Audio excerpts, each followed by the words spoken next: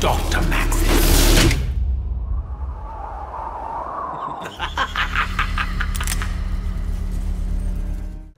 What it is, guys, my name is Swifterrs, and today I have for you a really awesome theory video regarding Call of Duty Black Ops 3 Zombies. And in today's video, we're going to be taking a look at the Shadows of Evil map and connecting this map alongside future Black Ops 3 Zombie DLC maps with a mythological creature known as Cthulhu. Now guys, before I jump right into the details of this theory, let's try to smash it over 300 likes on today's video, and if we manage to do that, I will be sure to bring you guys an additional Black Ops 3 Zombies video later today, and I can assure you guys that you do not want to miss this video, as something absolutely huge was recently discovered, and like I said, 300 likes and I will do my best to bring you guys this video ASAP, but with all of that being said, let's get started.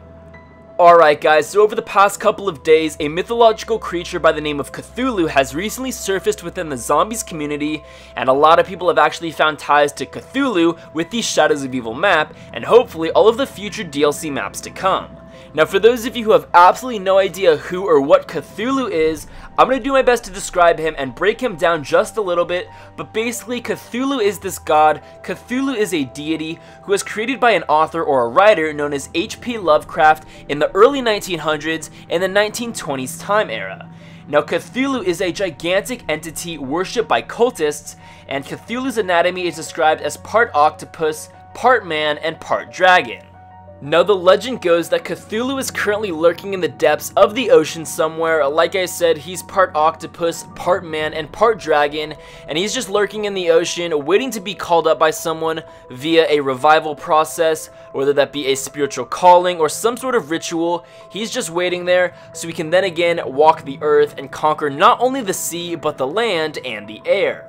Now, like I said earlier, this mythological creature was created in the 1920s time era, in the year 1926 to be exact, and that's actually going to play a vital role in our overall storyline for not only Shadows of Evil, but also a Mob of the Dead. Now, I know that I'm kind of all over the place, but please bear with me. For those of you who don't know, it has been confirmed that the Mob of the Dead storyline is in fact connected and does correlate to the Shadows of Evil storyline in Black Ops 3, and like I said, the Mob of the Dead storyline takes place in the 1930s time era, I believe in 1931, whereas the Shadows of Evil storyline takes place in the 1940s time era, and like I said earlier, Cthulhu was thought up in the 1920s time era, so we have this mythological creature being thought up in the 20s, Mob of the Dead takes place in the 30s, and then Shadows of Evil takes place in the 40s. Just something that I thought should be noted, but as we move on within this trailer, we come to see our next boss zombie for Shadows of Evil, and as you guys can see, we have this three-headed creature, and some people are actually depicting this as Cthulhu, because as you guys can see,